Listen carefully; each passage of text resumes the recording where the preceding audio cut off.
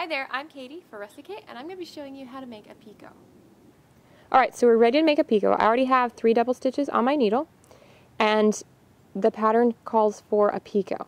And it's good to remember when it refers to picot, it doesn't mean any of the double stitches on either side of it.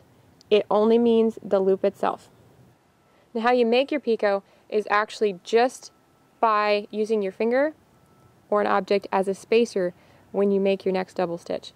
So I'm just going to go ahead and put my finger space. I like to do about a fingernail's width, just right like that. I'm just going to hold my finger firm, and then I'm going to go ahead and make my double stitch on the other side. And when I pull it tight, I'm only going to pull it to the tip of my finger, so you can see how there's a space there. And I'm going to go ahead and finish my double stitch. Once I've finished my double stitch and it's secure, and I remove my finger, then I can slide this together, and there you go, I have a picot.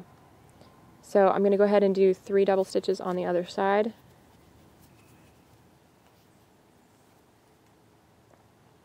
Okay, so now you can see I have 3 double stitches on either side. And this is what I mean by the picot only being the loop. So this is the picot. So you never count this double stitch or this double stitch as part of the picot, because all the picot is the loop between. So this is a normal sized picot. If you were to make a small picot,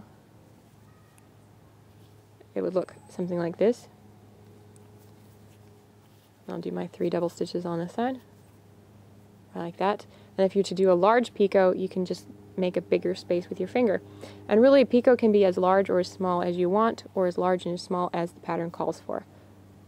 Slide it together, and you can see there's a large picot.